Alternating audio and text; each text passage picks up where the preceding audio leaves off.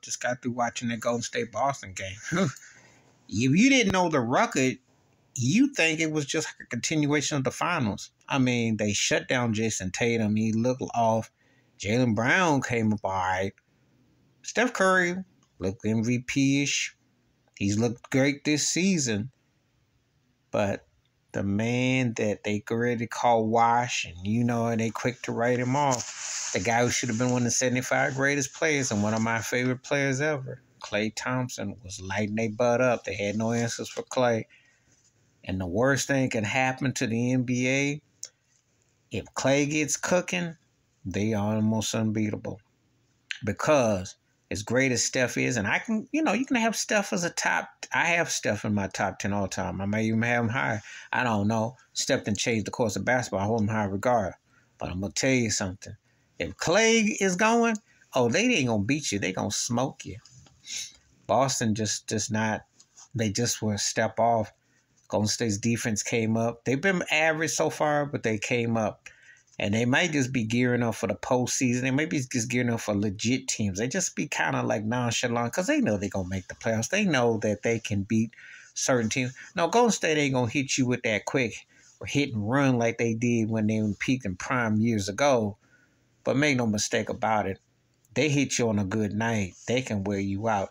And Boston kept it kind of close, but Golden State just had too much firepower. I mean, they beat that butt. I surprised our Boston defense would be a little bit better. They'd be more geared up. They got waxed.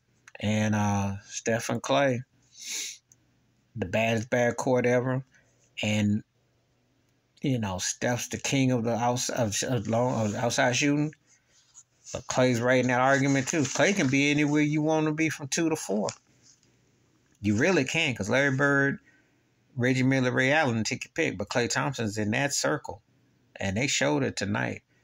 They waxed that behind. And Golden State, I'm telling you, as long as Steph and Klay are there, they're deadly. But if Klay gets off, and they got to seem like they got Jason Tatum's number, for all this trying to make him into be a superstar and all this hype, he got to come up when it's big. I actually heard, I forgot who it was who said, I think it was Shannon Sharp who said that if they play like they've been playing so far, they would have swept Golden State in the finals. I'm like, yeah, well, after tonight, they don't look no different than they did in June.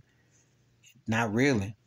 Boston has got to get something else. They got too much of the same. But anyway, give me your thoughts and takes. Golden State waxed Boston in the first game of the rematch. It's the finals. Forget the records, because Golden State was a better team tonight. And Klay Thompson put a lot of people on notice.